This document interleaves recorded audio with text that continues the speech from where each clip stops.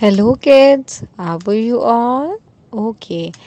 I have told you about the winter season, the summer season, and the autumn season.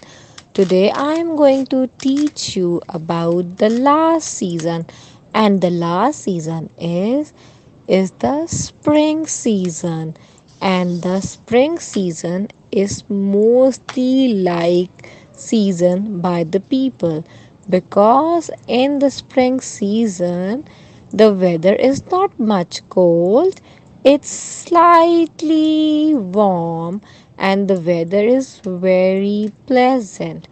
And in the spring season, you see greenery everywhere, and you see flowers, beautiful, colorful flowers everywhere because it is a season of blooming.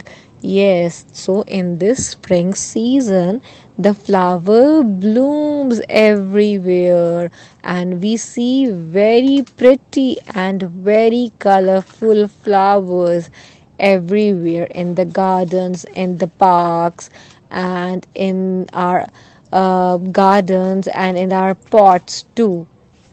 And in the spring season, people go out for the picnic. Yes, because the weather is not much cold and not much hot. So people go out for the picnic.